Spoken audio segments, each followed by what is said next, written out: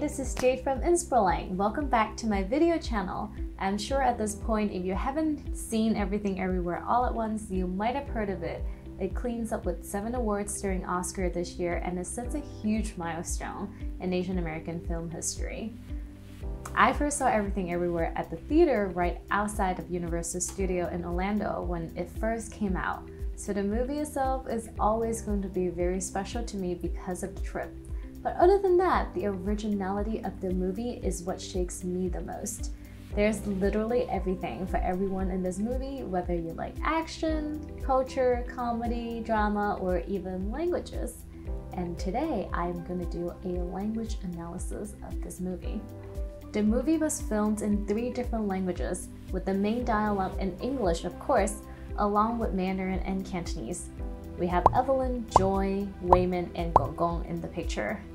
Now, can you guess when they use Cantonese and when they use Mandarin?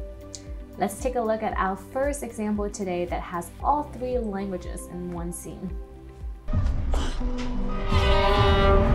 阿爸，你做咩落嚟啊？嚇？乜我哋早餐喺邊度啊？你快啲嚟啦，係嘛？我好肚餓咯，你知道嘛？認唔認得阿 Joy 啊？你認唔認得阿 Joy？ 刚刚好，你的飞机好不好？ Here you can see that grandpa, specifically maternal grandpa, Gong Gong, can only speak Cantonese. That's the language Evelyn uses to talk to him. And it's a key point to the story because Joy only speaks a very, very beginner version of Mandarin, not even Cantonese, right? And her vocabulary is very limited also. And that's why when she wanted to ask Gong Gong how his flight was, she asked him how his airplane was instead. And keep in mind that Joy doesn't know how to speak Cantonese and didn't have a word of Cantonese throughout the entire movie. 你長話越嚟越差啦！對。 And a pivotal point from the scene is when Joy tries to introduce Becky as her girlfriend to Gong Gong. This is what Joy said. 公公，这是 Becky 是我的 Shit, how do you say it? 她是我的 Joy didn't have the Mandarin vocabulary for the word girlfriend, which is 女朋友 or 女朋友 in Cantonese. And as the multilingual speaker, Evelyn took advantage of it and stepped in and used Cantonese to tell her dad that Becky is a 好朋友 or 老友. Both terms means good friends. 好朋友，老友嚟㗎。Mom. Although Joy could not speak Cantonese, but as a heritage speaker, she knows what her mom just said and did to her, and no wonder she was frustrated. The code switching is also very interesting because Evelyn is the one that speaks all of the languages, including Cantonese, Mandarin, and English. And she's also the only alpha character that the audience never actually meets.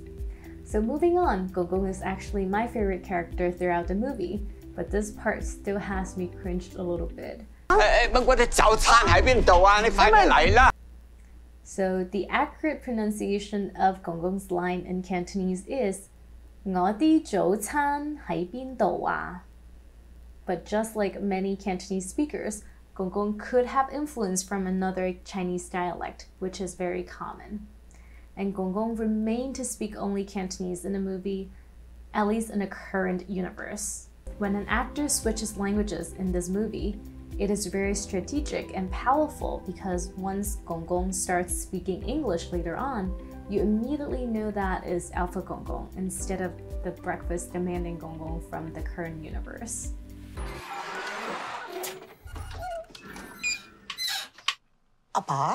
I'm not your father. At least not the one you know. I'm Alpha Gong Gong. Evelyn, let her go. 我做唔到啊，爸。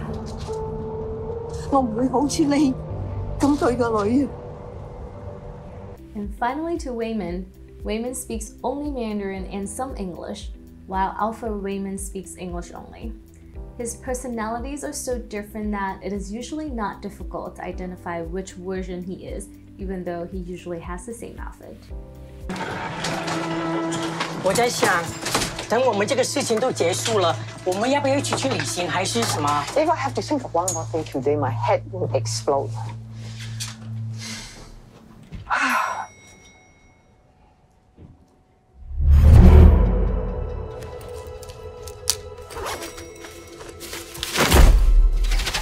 你干嘛？ You may be in grave danger.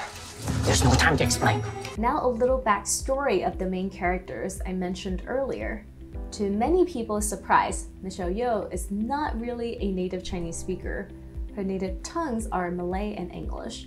She learned to speak Cantonese fluently in the 1980s when she was building her acting career in Hong Kong, and learned Mandarin in the 2000s when she was filming for Crouching Tiger and Hidden Dragon. And I will link a blog that we wrote recently about her in the description. On the other hand, Ki Hu Kwan can speak Vietnamese, Mandarin, English, and Cantonese fluently. He could have spoken Cantonese during the film, but obviously he didn't because the show needs the characters to speak Mandarin. Interestingly enough, his wife also served as the on-set translator for this movie. James Hong was born in the US but got sent back to Hong Kong in his earlier years. Interesting thing is that his paternal grandfather was from Taishan, like myself. So you see, his Cantonese could have been influenced by another dialect as well. I love this movie and I think it deserves all the awards that it did receive. However, this film did get some criticism, or a lot, especially in mainland China, because of the complicated storyline and the fact that these actors don't speak like native Chinese speakers, and that's not how people in China would speak. Well, this isn't a story about native Chinese speakers living in China, and we're talking about immigrants and heritage speakers.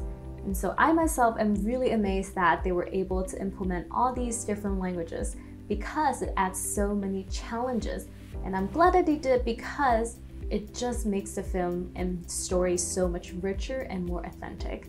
And because I know one of the #1 challenges for heritage Chinese speakers is language barriers.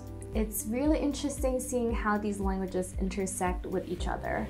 As a Chinese language teacher myself, I have definitely been to a lot of awkward dinner tables with my friends because all their families speak different languages and I have no idea how they communicate and understand each other. And I hope you enjoyed today's media language analysis of Everything Everywhere All at Once. If you still haven't seen the movie yet, I would definitely recommend that you go see it and see if you can figure out which Chinese dialects they are speaking. And I definitely have a lot of fun whispering to my boyfriend every time during the movie when the characters switch language, and I feel like I just understand the characters so much more. So a little fun fact for the Chinese title, or translated titles for the movie, are also very interesting.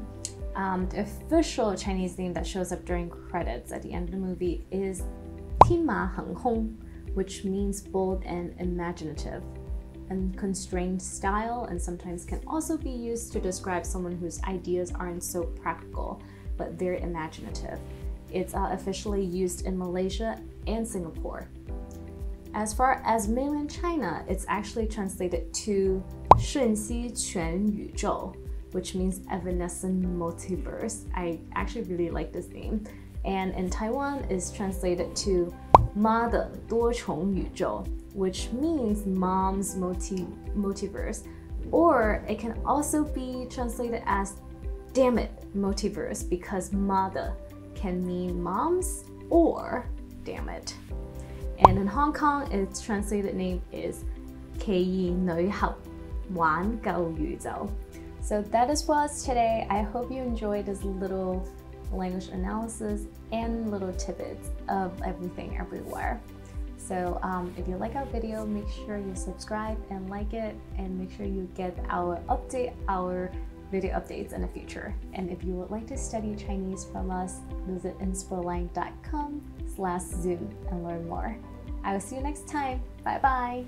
Thanks again for watching. Don't forget to click like and subscribe if you like my video. If you would like more Chinese learning contents from me, please visit inspirlang.com for more. I hope to see you again in my next video. Bye bye!